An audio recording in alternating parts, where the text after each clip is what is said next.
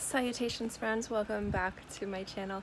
Today I'm going to be answering one of the most common questions I get on my channel and also opening a discussion on this topic, and it's going to be collection size and in defense of larger collections. I have a quote from a Reddit thread that really sums up what I think about this, so I'm going to read that in a little minute. But this is a topic I've wanted to talk to you guys about and let you guys know, as someone who has a larger collection, why I have so many and why you see a lot of people really just collect fragrances without abandon. You know, they have 50, 100, 200, 1,000, over 1,000 bottles. The mindset behind the people that collect fragrances like that. So I thought this might be a fun topic to discuss. So if you'd like to know my thoughts on it and have a discussion about this, then let's go. Now, a few things before I read the quote, because this quote literally is pretty much identical to my thoughts, but I am going to expand on it.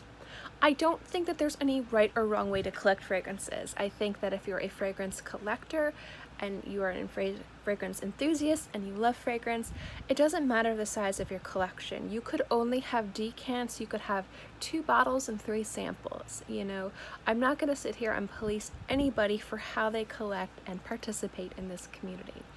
But one of the questions I get a lot is, why do I have so many fragrances? I'm not going to wear all of them, at least not wear all of them quite frequently. What's the mindset behind large collections? And a lot of times people kind of shame us a little bit, but I don't ever feel bad when somebody questions my larger collection. But I figured this video might be a good topic to talk about because, again, it is a question that gets brought up a lot. So the thread, I forget exactly what the thread was called. This was back in early September. This is how long I've been planning on doing this video. It was somebody kind of like passive aggressively like, why would people have larger collections? And I understand the mindset. And this response from Biggity Biggity Bong literally is exactly what I think. Now, I actually asked their permission if I could quote them in this video, so I did reach out and say, hey, is it okay if I quote you in my video? I wanted to talk to you guys, talk about this. And he's like, absolutely.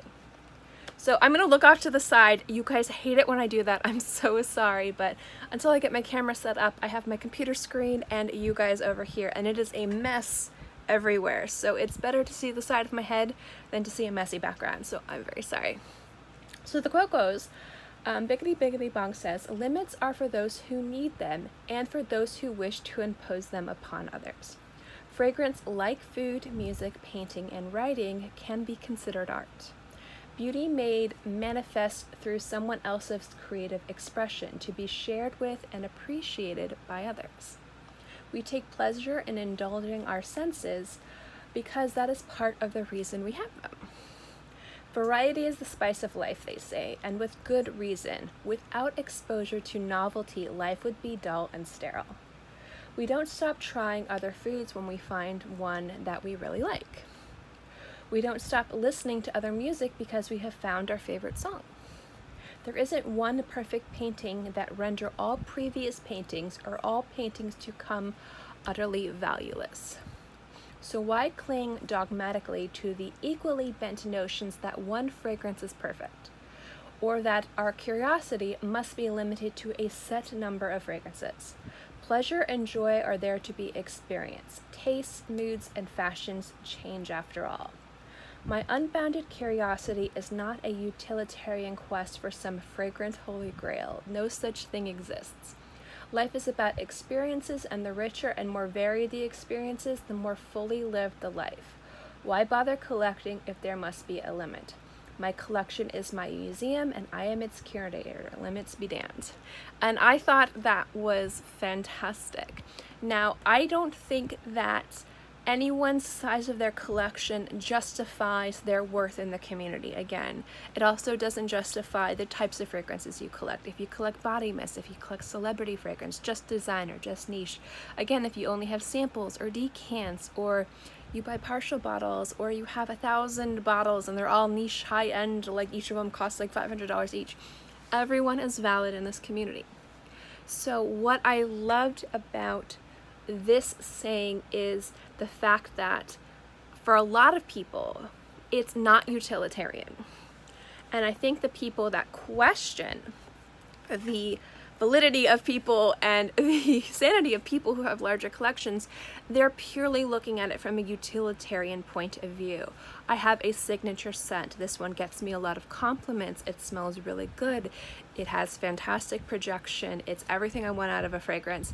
And they just can't wrap their head around people who like crazy variety or are curating. I mean, that's how I look at fragrances.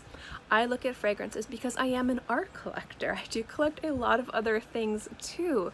I collect makeup brushes, I collect art, I collect, I'm starting to actually curate a collection of empty fragrance bottles, and that's something that I just started, and I'll get way into that later on. It's something I'm actually really excited about and something I do want to share with you guys.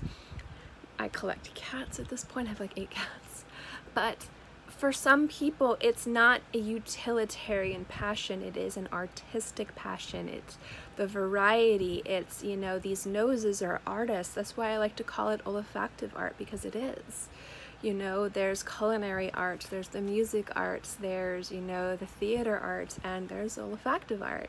And for me, I like having a collection that has a lot of different variety. And even if I don't wear them all the time, I feel complete because I own this type of fragrance and I love it so much.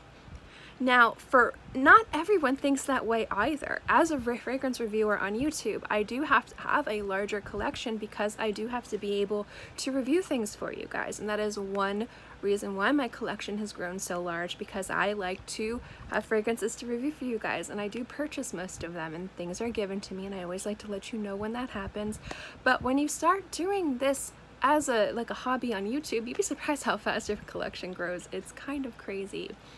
But ultimately, what it comes down to it is before I did YouTube, my collection was just around 100 bottles. I had a larger collection, and I genuinely enjoyed collecting fragrances. So for me personally, like, this hits the nail on the head in regards to the very last sentence is, my collection is my museum and I am its curator's limits be damned. I don't like to cuss on my channel, so please forgive me.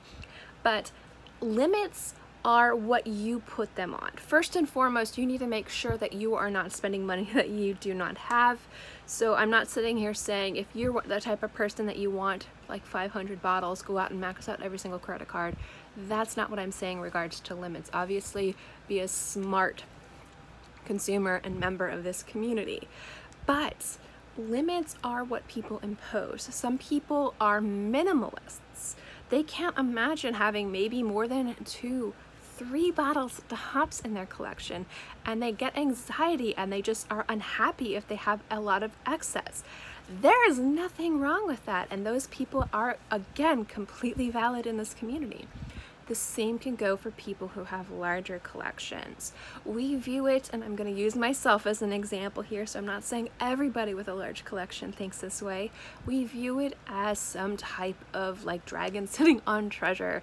That's a horrible analogy, I'm sorry, but that's kind of how I view it. We view it as a museum. We view it as adding arts into our collection. We look at it and we constantly don't feel fulfilled because there's more that we can add to it to make it complete. That's how I look at it. I look at my collection, I say, I need this to round it out. I need to sell or swap these specific amber fragrances because they're too similar. And I'm instead going to get this one amber fragrance because it's more artistic.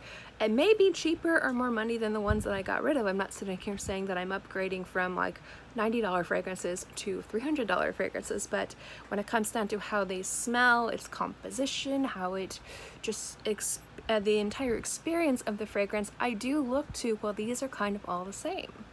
So I'm filling holes in my collection constantly. And I've actually started really curating my collection in regards to swapping things that I love, swapping things that I wear, because I want to try new things, because I feel like this fragrance would be good to try, and I need more of this to kind of round out this area in my collection.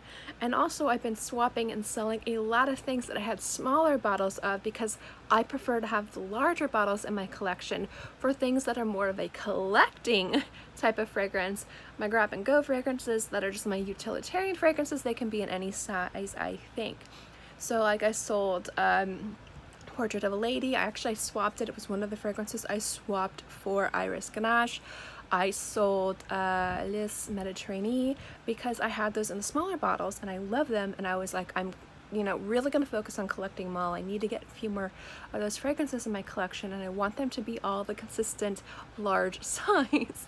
So it's just a mentality about it being a museum and you curating your collection and filling holes, and it's just something that you're passionate about and you get really excited about.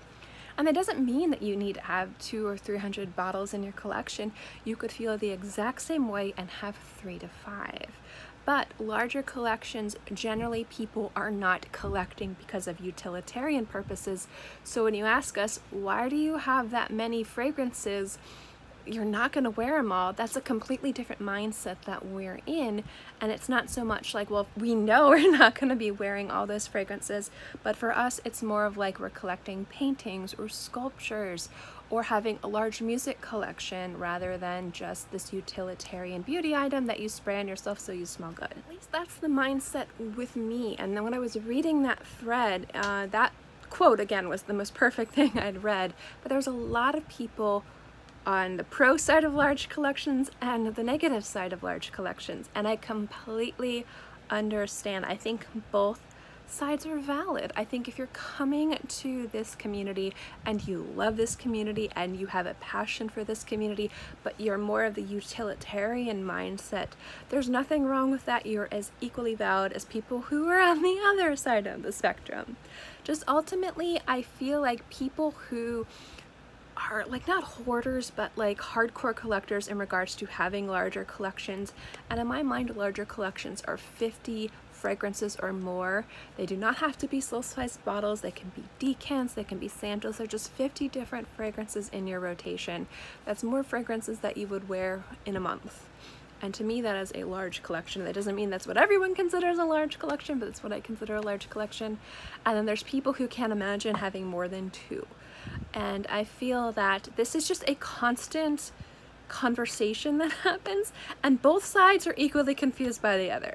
Like, I can't imagine only having 1 fragrance. I can't. It's not like in my brain pan. It's just like I couldn't imagine like not having problems deciding what I wanted to wear because I have so much variety. That doesn't mean that I am right and people who only have signature fragrances are wrong. Vice versa. So I did want to talk to you guys about this. I did want to bring this conversation up. It is a comment and a topic that I see and get all the time, and I figured this might be an interesting video. In any case, guys, let me know what you think in the comment section below. I love it when these videos are conversations. You can tell me I'm completely wrong. You can give me reasons why. You can also tell me why you agree with me, or you can say I'm in the middle, I don't know. In any case, guys, let's keep this conversation going. Thank you guys so much for stopping by. If you like these types of videos, make sure to give this video a thumbs up. It lets me know to continue doing videos like this. And also don't forget to subscribe because it's free and I'm free. And I put out new videos every Monday through Friday and sometimes on the weekends as well. So I'll always have something for you to watch.